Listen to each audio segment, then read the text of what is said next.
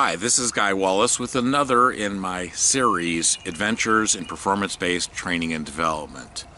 The series is subtitled The Insomnia Solution, but not for my insomnia, but for yours. Just kidding. In this episode, we're going to talk about knowledge and skill categories and the knowledge and skill matrix. I have 17 different categories of enabling knowledge and skills so that I can systematically tease out, based on the performance model and the details about outputs and tasks and gaps, we can systematically derive these enabling knowledge and skills per area of performance. Now, we could go more detailed to every output and task set, but that gets a little bit too granular, and I've not found that that was necessary. But there have been clients who have asked us to do that, and we've tied that in at a much more detailed level, and I'm not sure what utility there was in that for them, but for my purposes of designing curriculum architectures or designing instruction, including job aids besides training, it hasn't been necessary to tie enabling knowledge and skills back down anything lower than the area of performance. So the categories are not all used typically in any particular one project. And these categories are, I start off with number one, company policies, procedures, practices, and guidelines. These are the rules and prescribed to performers internally. So these are the internal rules. The second category of knowledge and skills are the laws, regulation, codes, agreements, and contracts. So these are the externally imposed rules. Now, what I've found over the years is that in highly regulated industries, highly regulated companies, is that we don't need to use both categories. We don't need to use category number two, and what are the laws, the regulations, and codes, because in a highly regulated company, they're all reflected in the policies and procedures of category one. So we can skip category two. If the client is not highly regulated, then I'm going to go after both. What are all your policies and procedures as they relate to the first part of the job, the second part of the job, the third part of the job? But I'm going to do the same thing with the laws, regulations, and codes that are imposed externally, because the policies and procedures may in fact not reflect those, and that needs to be part of good instruction, helping people learn how to perform to the satisfaction of all the stakeholders.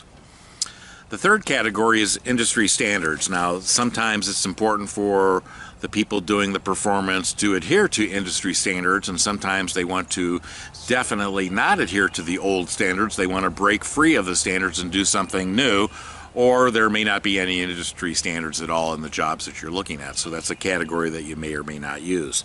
The next one is internal organizations and resources, and like the fifth category, external organizations and resources. So what are the various organizational entities inside and outside the company that you might need to call upon to get your work done? And same thing with resources. So there's other organizations, and there's corporate libraries, and there's books, and there's websites, and there's all these things internally and externally available to help people do their jobs. So that's what we're trying to capture there. I may also need to know about marketplace knowledge. What's going on in the marketplace? Who's in the marketplace? What are the customers? What are the various customer segments? What are the various vendors and suppliers? Are they value-added resellers? Are they original equipment manufacturers? What kind of competitors are we competing with, and what do they look like out there in the sales channel, in the marketing channels that the company is operating in? So sometimes people have a need to understand the marketplace. That would include your competitive products and services as well. Now, the next category, 7, is our own products and services. So what products and services does our company render to the marketplace? And then I can take that in combination with my knowledge of the marketplace in general, and the competitors out there, and the buyers out there, and what the competitive products and services are. Now I focus in on my own products and services and understand them to a greater extent, and understand them vis-a-vis the competitive products out there. It's one thing for me to know that there's a competitive product. There's another thing for me to know what our version of that competitive product is. But I need to understand what are the feature differences, the advantage differences perhaps, the benefit differences perhaps for my potential customers for my products and services. I may need to know that. Category 8 is process knowledge. So what are the processes that we've named and numbered around here? Or are there informal processes that we've named but we don't really have them pinned down too tightly? So what are they? People need to know. What are the records, reports, documents, and forms? Category number 9. Category 10, materials and supplies. So as people are doing their various parts of their job, what are the materials and supplies that are consumed in that process? And what do they really need to know about them? What are the differences, the distinctions, the decisions that have to be made around all of those? Category 11, tools, equipment, machinery. Same thing. Where are those things used? Where do I use the flat iron? Number 12, computer systems, software, and hardware. So what are all the computer things, whether it's the hardware or some program, and where are they used in the job? Some of these might be used throughout in every aspect of the job, and others not so much. You might use a word processing program and a PowerPoint slide kind of a program in every part of your job. That's an enabling knowledge and skill to be able to use those things within the context of your authentic performance, your areas of performance. Category 11 is personal and interpersonal skills. So when we're dealing with people, what are those interpersonal skills that we need to exhibit? And what are some of the just personal development things where I'm not necessarily dealing with people, but I may have to have time management skills, planning my own time, planning my calendar, etc. And so, where is that really critical? Category 14 is management and supervisory skills. Now, not every one of our projects is about managers and supervisors, so that's a category that isn't used unless, of course, we're studying managers and supervisors, and then that's a knowledge and skill category that's unique to them. Category 15 is business knowledge and skills. So what do you need, if you were to get an MBA, what are the things that you learn in an MBA, and, what of that do you need to know when you're doing the various parts of our job? The 16th category is professional technical knowledge and skills, and the 17th category is functional specific knowledge and skills. I used to refer to these as the cow catcher, the thing on the front of a locomotive train that would move the cows off the track as the train approached. These are catch-alls, if you will. And so if there is something that, because you're in sales, that you're in the sales profession and there are things that are unique to what you're doing. If you were an engineer working in the sales function, you'd bring your engineering skills to that professional category, 16. 17, functional specific knowledge and skills, where you're an engineer in the sales department, so you'd need to understand the sales functional things, but you're bringing in your engineering knowledge and skills to participate in the sales processes. So there's a time when I need to have deeper professional, my own profession, and maybe I'm in my home room in the engineering department, or maybe I'm an engineer that's been loaned out to some other department, and I've got to learn their stuff as well. And so that's what those final categories are to catch all that. Now, when we're eliciting this, we're looking at the performance model data, and we're trying to capture these knowledge and skills per area performance. And so as you look at the knowledge and skill matrix, the column on the far left is the knowledge and skill items themselves. This is what we list. But at the top it says category. So if we're looking at internal organizations and resources, then we're going to be listing knowledge and skill items that have to do with internal organizations and resources, the corporate library, the corporate intranet, the help desk, the HR, there could be a lot of these different knowledge and skill items. But we would link them to the area performance where they enable. So if I need to understand that knowledge and skill item, it's because it enables me to do one of the performance. And we've got columns A through G here, so 7 different areas of performance. There could be more, there could be less. This is just a standard blank form, if you will.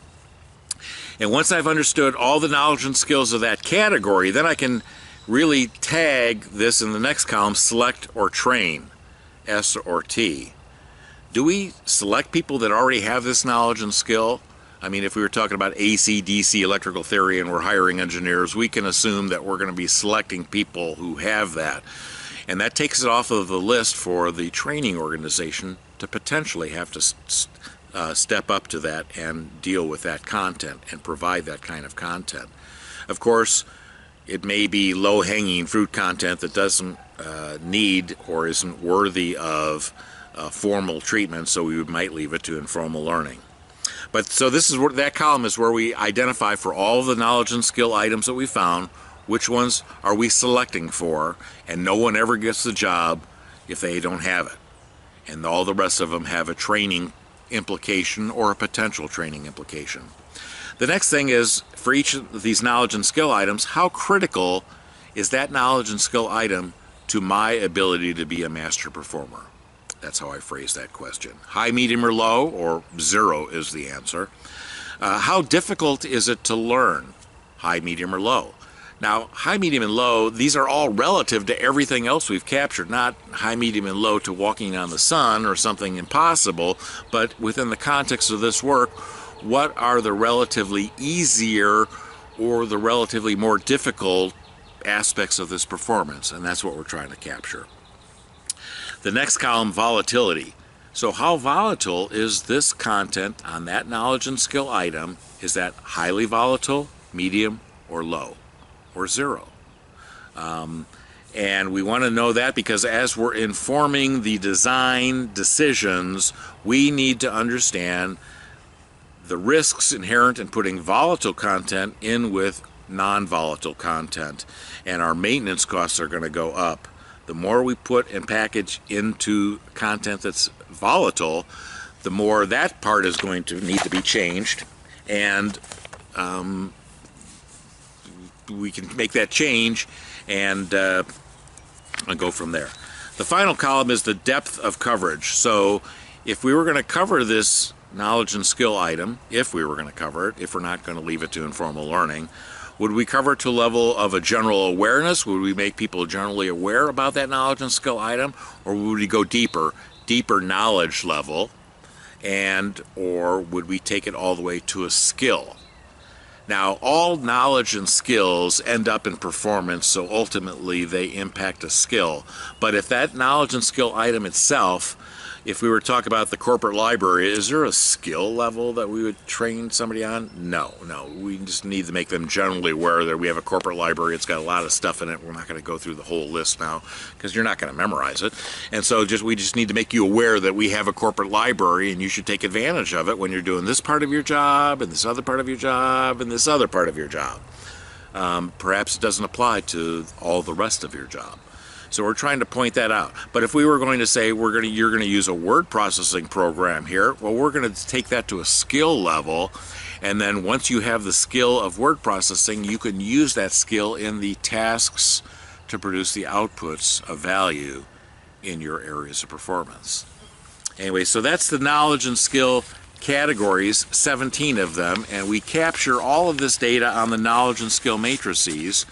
And again, we're deriving these knowledge and skills by taking a close look incrementally at the performance requirements as captured in the performance models that we talked about in an earlier video.